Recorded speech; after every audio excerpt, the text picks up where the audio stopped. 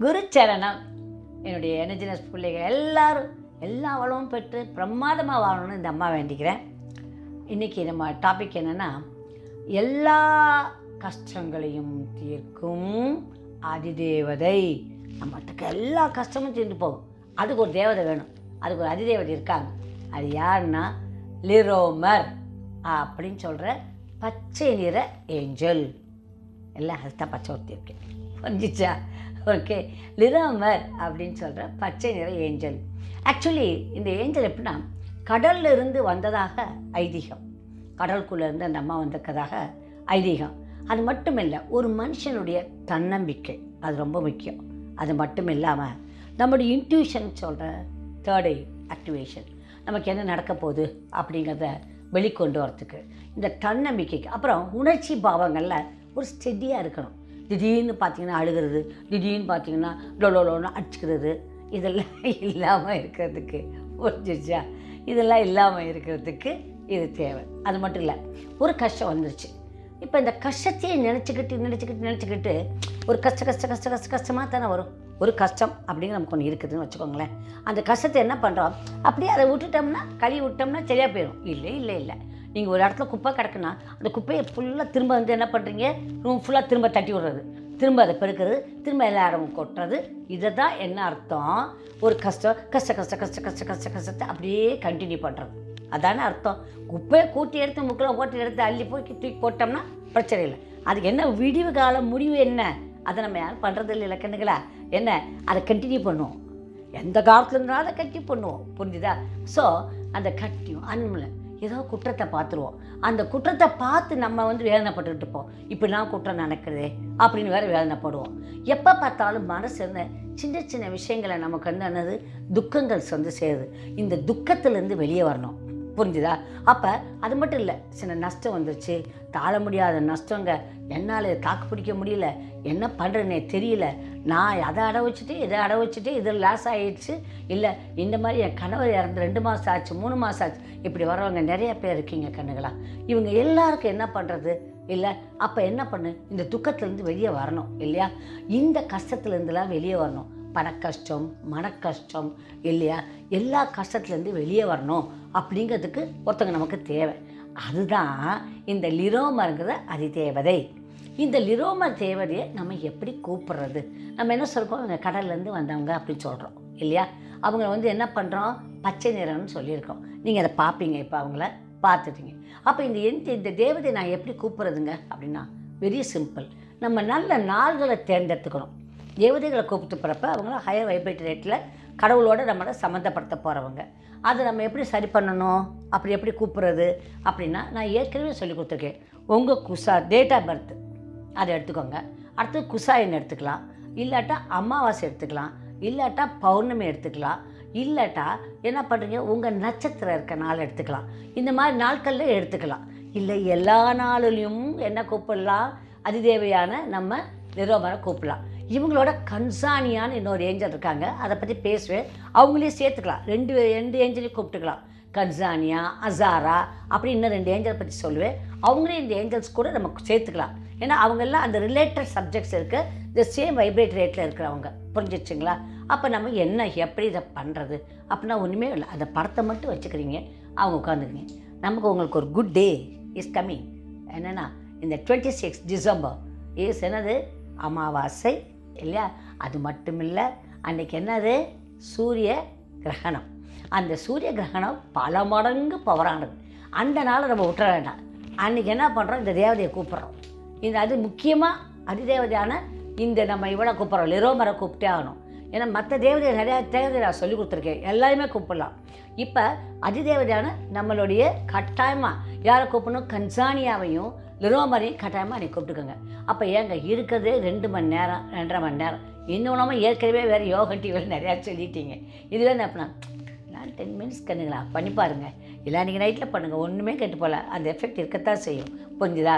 அந்த படத்தை பார்த்து அவர்கிட்ட பேசுங்க, ஒன்றுமே நீங்கள் செய்ய வேண்டாம், மந்திர மாயம் இல்லை, லிரோமர் அப்படின்னு சொல்லி ரொம்ப கவலையில் இருந்தால் ஒரு சொட்டு கண்ணீர் விட்டு பாருங்கள், சத்தியம் அது நடக்குது. நான் ஒரு தரம் என்னுடைய லைஃப்பில் தாங்க முடியாமல் ஒரு தரம் எனக்கு கொஞ்சம் ஒரு வருத்தம் வந்துச்சு. அப்போ நான் ஒரு மாஸ்டர் ஆகலை இருந்தேன். ஆனால் இதெல்லாம் யூஸ் பண்ணிக்கிட்டு இருந்த ஒரு ஆள். அப்போ லிரோமர்கிட்ட என்ன தெரியாம நான் வந்து அவ்வளோ சீக்கிரம் ஒரு வருத்தப்படுற ஆள்லாம் கிடையாது. ஒரு அழுகெல்லாம் இப்போ சோவா தூக்கி அடி அப்படிங்கிற ஒரு ஆள், எல்லாம் குமா குமா அப்படிங்கிற ஒரு ஆள், புரிஞ்சிச்சா? அப்படிங்கப்ப எனக்கு அந்த சமயத்தில் என்னை அறியாமல் இது பண்ணேன்.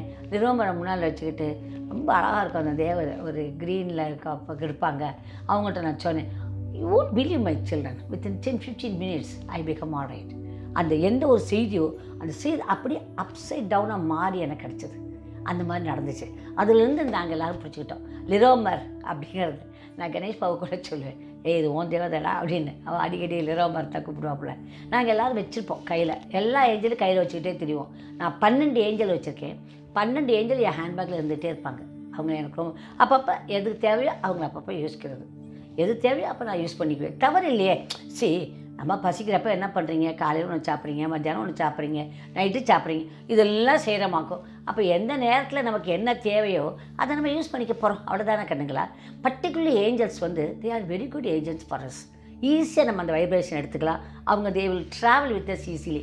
நம்ம கூட அழகாக ட்ராவல் பண்ணுவாங்க தேவதைகள். அதுவும் இல்லாமல் எங்களோட எல்லாத்தையும் ரேக்கியை நாங்கள் என்ன பண்ணுறோம், தீட்சை கொடுத்துருவோம், புரிஞ்சுதா?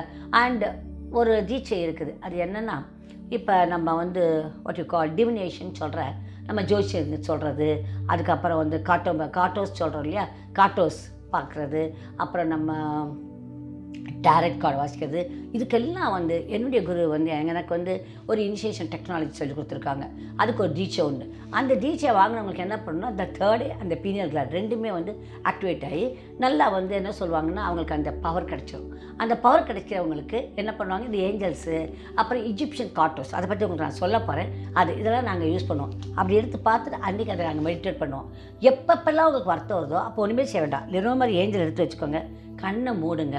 மன வருத்தத்துக்குரிய நான் இது கொடுத்துருப்பேன் உங்களுக்கு. என்னது, ஒரு முத்திரை சொல்லி கொடுத்துருப்பேன். அந்த முத்திரையே பண்ணுங்கள். சும்மா இப்படி கை வச்சிங்கன்னா கூட போரும் கண்ணுங்களா, ஒன்றுமே பண்ண வேண்டாம். இப்படி கை வச்சுட்டு லிரோமர் அப்படின்னு கூப்பிட்டிங்கன்னா லிரோமர் வந்து சேர்ந்துடும். நமக்கு வந்து எல்லா வேலையும் செய்வாங்க, புரிஞ்சுதா?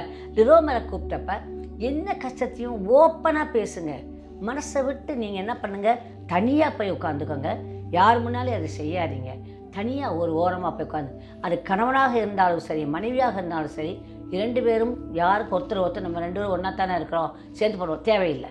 தனியாக மட்டுமே ஏஞ்சல்ஸை கூப்பிடுங்க. ஏஞ்சல் எனர்ஜி ஒவ்வொருத்தருக்கும் ஒவ்வொரு மாதிரி வேலை செய்யும் இல்லையா? அதனால் அவங்கவுங்க தனியாக கூப்பிட கற்றுக்கோங்க. இந்த லிரோமர் கூட என்ன சொல்கிற, கன்சானியாவையும் அசாராவையும் நீங்கள் கூப்பிடணும். நான் அது அவங்கள பற்றி அப்புறமா நான் பேசுகிறப்ப அதையும் சேர்த்துக்கோங்க, சரிதானா? இப்போ லிரோமரை கூப்பிட்றதுனால எல்லா கஷ்டம்னா என்னென்ன கஷ்டம்ங்க, பணமே இல்லைங்க செலவுக்கு, என்ன தான் பண்ணுறது, வீட்டை விற்கணுங்க, இல்லை பிள்ளை படிக்கலைங்க, பிள்ளை சொன்னபடி கேட்கல, பிள்ளைகளுக்கு உடம்பு நல்லா இல்லை. அன்றைக்கி வந்திருந்தாங்க OCD 2 பிள்ளைகளுக்கு, எத்தனையோ அப்பா, அது அத்தனை கஷ்டமும் இருக்கிறவங்க வந்தாக்காங்க. அவங்க எல்லாருக்கும் நான் இப்போ சொல்கிறேன். நான் அதையும் சொன்னேன், எல்லாமே நான் போடுவேன்டா கண்ணெல்லாம் நீங்கள் பார்த்துக்கோங்க அப்படின்னு சொல்லிட்டேன். அந்த மாதிரி இருக்கப்ப எல்லோரும் இந்த லிரோமரை கூப்பிட்டு பாருங்கள். இதெல்லாம் நடக்குமா அப்படி நீங்கள் நினைக்கலாம். நீங்கள் இதை நான் அங்கே வைக்கிறேன், இதை இங்கே வைக்கிறேன், இது நடக்கும்னு நீங்கள் நினைக்கிறப்ப இது ரொம்பவே நடக்கும். ஏன்னா பர்டிகுலரைசேஷன் இருக்குது, இல்லை இதுக்கு ஒரு நேம் இருக்குது, அதுக்கு ஒரு தேவதை இருக்காங்க, அந்த தேவதையுடைய அந்த வைப்ரேஷன் இருக்குது, அதை நம்ம கூப்பிட்றோம். புரிஞ்சிச்சா கண்ணுங்களா? ஒரு காரணமும் காரியமும் நான் எப்போவுமே சொல்லுவேன். இங்கே காரணம் வந்து என்னென்னா, உங்களுக்கு என்ன வந்திருக்கு ஏஞ்சல், அது என்ன காரியம் பண்ணுங்கிறது, உங்களுக்கு என்ன தேவையோ அதை பண்ணுறதா காரியம். அப்போ காரணமான அந்த ஏஞ்சல் நம்ம கூப்பிட்டுக்கிட்டோமா நம்ம காரியங்கள்லாம் நடக்கும். புரிஞ்சிச்சா கண்ணுங்களா? அதனால் ஏதாவது நமக்கு வந்து என்ன வேணும், நமக்கும் அந்த ஹையர் வைப்ரேஷன் கூட நமக்கு என்ன வேணும், ஒரு பாஸ்வேர்டு வேணும். அந்த பாஸ்வேர்டுங்கிறது தான் நம்ம என்ன பண்ணுறோம், இந்த ஏஞ்சல்ஸாக வச்சுக்கிறோம். புரிஞ்சிச்சிங்களா? இப்போ இந்த ஏஞ்சலை கூப்பிட்றீங்க லிரோமர். நான் தானே சொல்கிறேன், நீங்கள் இன்டர்நெட்டில் போனால் கிடைக்காது. இது அந்த காலத்தில் எத்தனை வருஷத்துக்கு முன்னாடி என் குருமார்கள் சொன்னவங்களாம் இப்போ இல்லை, இறந்து போயிட்டாங்க. இந்த ஏஞ்சலுக்கு ஸ்டோன்ஸ் இருக்குது. இப்போ நாங்கள் எல்லாரும் நிறைய ஸ்டோன்ஸோடையே பழகிட்டே இருப்போம். நீங்களும் ஸ்டோனை பழகிக்கோங்க. எப்படின்னா, இதுக்கு மேலே கெய்ட் அப்படிங்கிறது ஒரு பச்சை கலர் ஸ்டோன் இல்லை, எமரால்டும் பச்சை கலர் ஸ்டோன். எமரால்டு காஸ்ட்லி இல்லையா, ஜெம் ஸ்டோன்ஸில் வந்துடும் இல்லை, இது அப்படி இல்லை, மேலக்கைட் இல்லை, இது செமி ப்ரீசியஸ் ஸ்டோன். ஸோ மேலக்கைட்டை நாங்கள் ஈஸியாக நாங்களாம் யூஸ் பண்ணிகிட்டு இருக்கோம். இல்லை, நான் எமரால்டும் வச்சுக்கிறேன், பட் ஆல் த ஸ்டோன்ஸ் நம்ம வச்சுக்க முடியாது கண்ணுங்களா. ஆரா ஸ்கேனில் பார்த்து அது எந்த அளவுக்கு நல்லா இருக்குன்னு பார்த்து வச்சுக்கிறது தான் நல்லதுன்னு நான் நினைக்கிறேன். நாங்கள் இப்போ நிறைய அது எக்ஸ்பீரியன்ஸ் ஆகிருக்கோம், புரிஞ்சிச்சா? அதனால என்ன சொல்கிறேன்னா, நீங்கள் மேலக்கைட் ஸ்டோனை வச்சுக்கிட்டு லிரோமன் அதுக்கு ஒரு பேரே வச்சுட்டு அதையே உங்கள் ஏஞ்சல் வச்சுக்கலாம். மேலக்கைட் ஏஞ்சல்ஸ் கிடைச்சா ரொம்ப நல்லது. அது நீங்கள் எனர்ஜினஸ்டில் கேட்டுக்கலாம், புரிஞ்சிச்சா? லிரோமரை கூப்பிட்டு பாருங்கள், என்ன நடக்குதுன்னு பாருங்கள், எனக்கு சொல்லுங்கள். All the best. I love you all my lovely children.